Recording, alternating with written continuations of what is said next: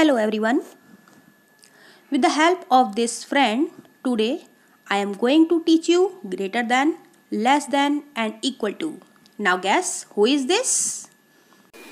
Hello everyone. My name is Ali the alligator. I am hungry crocodile. And remember, Ali always wants to eat the biggest number.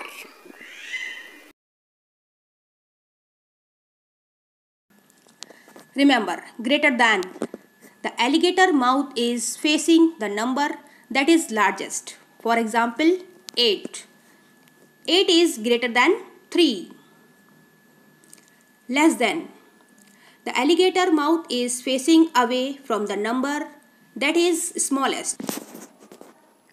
For example, 2 is less than 7. Now equal to.